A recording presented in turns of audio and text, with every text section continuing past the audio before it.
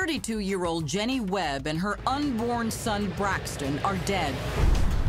Investigators believe the father of that child, one of their own, a cop, Buena Vista Township police officer Ken Blue, murdered them and staged it to look like a suicide. Now it looks like I killed her, and all I can tell you is I didn't. But what Blue says happened, that he found Jenny with an extension cord around her neck, hanging off the side of her own car, doesn't fit the evidence. Could someone truly have committed suicide in the way she was positioned? No. Practically speaking, no. It was quite inconsistent with a suicide attempt.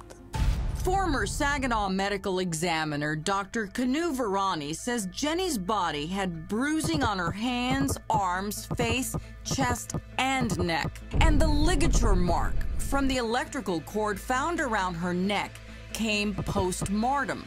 If she did not commit suicide, how did she die? She died of the suffocation. We call it chokehold. Suffocation from a chokehold. Things were looking even more suspicious for Blue. He was trained in these chokeholds as part of his police training, and was in fact a trainer himself. And interestingly enough, he had his training manual on chokeholds in his police car in the front seat, which was very unusual. Jenny Webb's death is officially ruled a homicide. But there's another bombshell revelation that comes from the autopsy. A seemingly small discovery with a gigantic outcome. When I was processing the victim's clothes, I found the tip to a latex glove. On the inside of the glove tip, my testing indicated the presence of human blood. On the outside, my testing indicated human blood and saliva. DNA testing on the inside came back to show that the blood belonged to Ken Blue. DNA testing on the outside showed a mixed stain from Jennifer Webb and Ken Blue. The theory is that she may have bit his finger during the assault, making him bleed all over the crime scene. And bleed all over he did. His blood was found on the extension cord that was wrapped around the roof rails of her vehicle. His blood was found on her clothing. His blood was found in her car. His blood was found in his patrol vehicle and on his uniform. What about his uniform? Blue gave investigators a laundry bag containing the uniform he said he just had on. The uniforms appeared unworn because the creases in both the front and backs of the legs were still crisp, and the shirt smelled fresh. So police searched and found a second uniform stashed under the rear seat of Blue's truck. That one was less pristine. The second uniform, I examined that and found bloodstains on the shirt and on the duty pants. The bloodstain on those items came back to be Ken Blue's. Didn't he think he was just brilliant? I believe, without a doubt, he thought he was smarter than everybody else and that he was going to be able to get away with this. And the incriminating evidence kept coming in. Several fingerprints were found on Jenny Webb's car, one in blood. This is the print that was on the passenger side of the victim's vehicle on her Pontiac Aztek. It showed this is the print in blood. You can see the recurve of the pattern of the fingerprint. However, below this recurve shows damage of some sort that was done to the individual's finger. So Officer Blue was fingerprinted. All right, so what's this?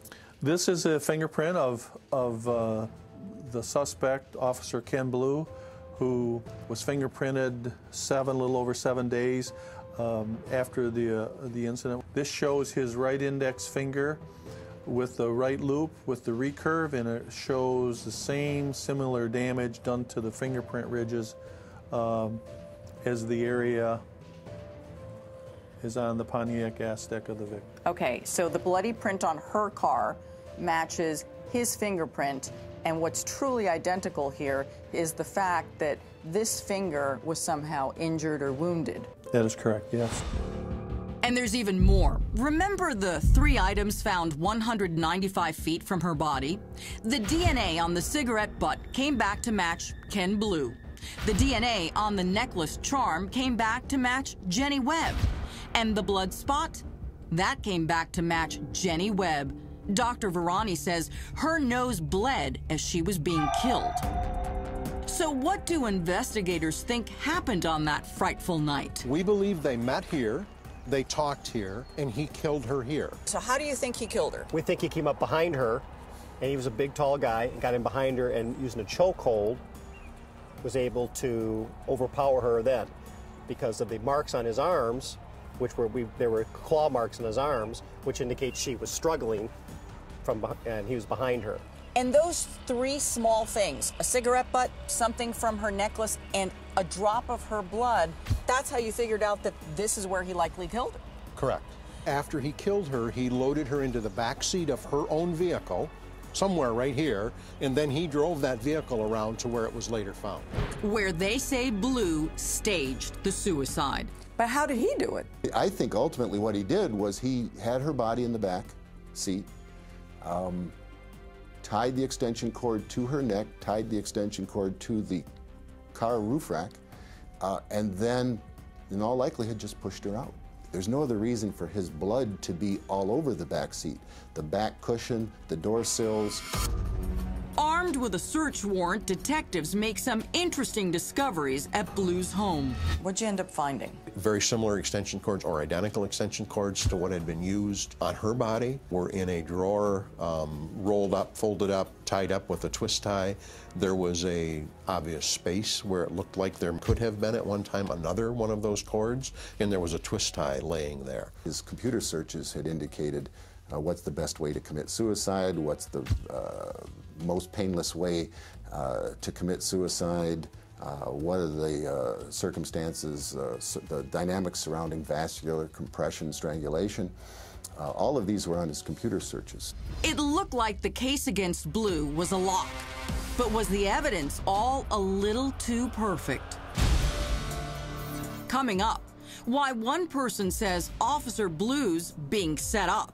As for all the blood that they found on her body or in her car, my theory would be that somebody put the blood there. But there was one more piece of evidence that could seal Blue's fate. Evidence found on the alleged suicide note.